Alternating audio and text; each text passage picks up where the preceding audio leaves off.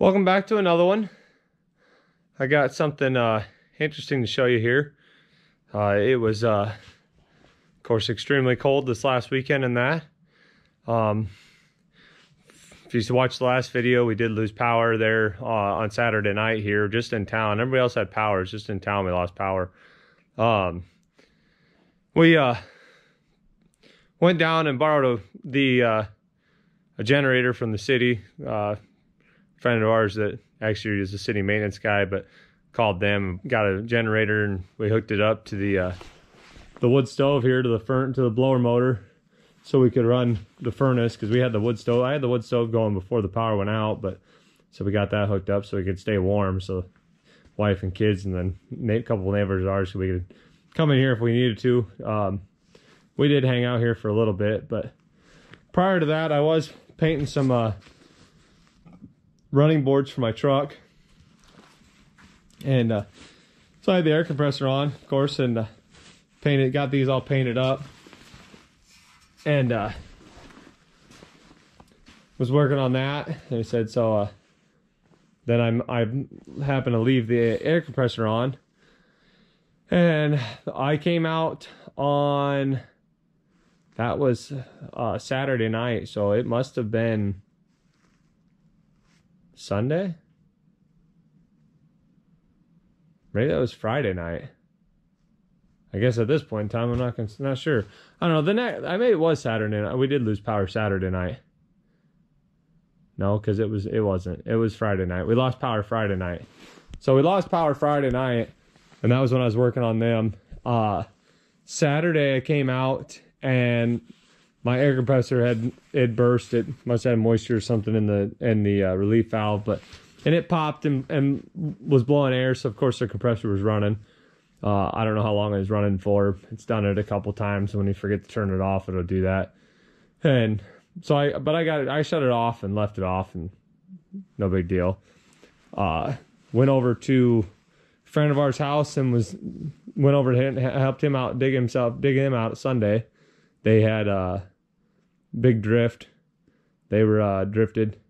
They had probably, well, it was taller than I am, so 6.5, 7 foot tall drift, probably 35, 40 feet wide, and it was out in the yard at least 25, 30 feet coming out throughout the driveway and that. But so went over and helped him get him dug out. Went over and dug my parents out, and then was gonna stop and help or dig my grandma out a little bit. But when I was helping a friend of ours, the first house we were doing, I ended up rolling this tire off the bead on the skid loader, and it popped a bead. Actually had a tube in it, but it popped it off, and so it was just spinning. It was really, I mean, the rim would just spin, the tire wouldn't move. Wasn't actually squatted at all, just didn't have any pressure to hold anything, so it did pretty good. But like I said, it was just, once you got into the heavy stuff, you really couldn't push it. You had to scoop it and dump it somewhere else. But I got home Sunday night, and I stopped at the gas station and put some number 1 diesel in this, and then put some air in that, got that tire back on the bead. Didn't realize it was a tube at the time because it was snow packed around the valve stem. So, but it was holding air, seemed like it was holding air. I thought, oh, good, perfect. So I went and dug my parents out, and that, when I got to grandma's house, that's when I realized that it was off the bead again. And by the time when I got home, dug that valve stem all the way out and realized it was a tube. And then I knew I was in trouble. So, but of course I was trying to put air in that because I was going to help dig Ryan and Nicole out, my wife's cousin. It's actually his skid loader. We just park it in our garage because it won't fit in their garage. So, and he lets me use it. So, so I figured I'd get them dug out since it's theirs. So I had to finish digging them out, I guess. So I wouldn't take air, so whatever. So I went down and got them dug out. And with the flat tire and all, whatever, rolled tire spinning, so I just kind of helped dig them out a little bit. Like I said, there wasn't too bad. We did keep up on theirs over the weekend since they're just down the street. We could just drive down there. It wasn't that big a deal. And come out Monday morning, and the compressor was running again. So we shut it off. And my wife shut it off. She's the one that found it Monday morning. She was going to work. They had teacher in service. Kids didn't have school because of the holiday. But so she shut it off when she was heading to work, and she told me it wasn't spinning very fast or whatever. So I come out and I thought, oh great, you know, whatever. Well, I figured that hopefully it's just oil so cold it's hard to turn, but hopefully the motor didn't go out or the compressor's not out or didn't run out of oil. It was running for so long and whatnot. So I came out here and turned it on. The walk over here and show you quick. Give me a second. When I come out here and turned it on though, the pump wasn't actually spinning, and I said then it didn't spin, and it had oil, everything was good. The oil was just so thick it wasn't spinning. When she'd come out, she said it was just barely spinning, so the motor was probably running real hard, and the pump really wasn't spinning at all. But I turned it on, and it was the motor kicked in right away, so that wasn't burnt up, thank goodness. And I said the pump just wasn't turning. So I thought, oh, it smoked the belt or something, but the belt was still on. So then I come around here and seen that the pulley, it wore the pulley out.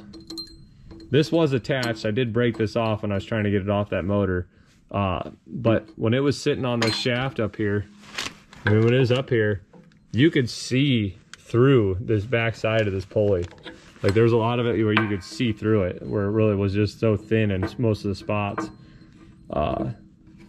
And I said it's missing a lot of this. It's hard to see, but there's chunks here, sitting here, and there's a pile of aluminum shavings there. There's a pile of it on the floor where it just melted and kind of away that pulley.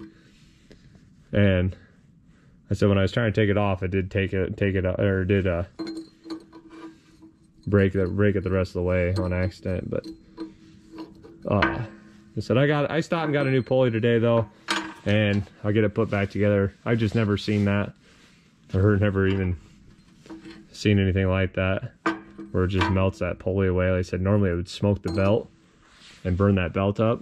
Probably helped that it was an aluminum pulley over a steel pulley, but I think I'd rather replace a $8 belt or whatever. But I guess the pulley was only like $10 for the pulley, so it's not too bad.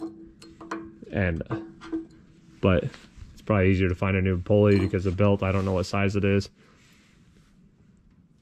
Or maybe I did write it down, 49.5 to 52 inch, but I don't know what I got, but or what size belt I ended up getting when I had to put this compressor together. When I get this on here and get it measured out, I'll probably get that belt, and I'll go try to find a new belt, and whenever I find it, I'll actually write belt size on here with it. I'm about to look around. I might have already done that. I thought maybe I did, but I don't know if I did. I couldn't see it anywhere, but that way I know for the future what I had or what I need. So I think this belt will still work for the time being, but I said just get the new pulley put on there and go from there. Yeah, I figured you guys might be interested in seeing that. I said I've never seen it before or anything like that before. I said I'd rather have a melted pulley or broken pulley in our belt than a motor being burnt up or the compressor being out of oil and seized up and shot. So, but thanks for watching, and I hope to see you on the next one.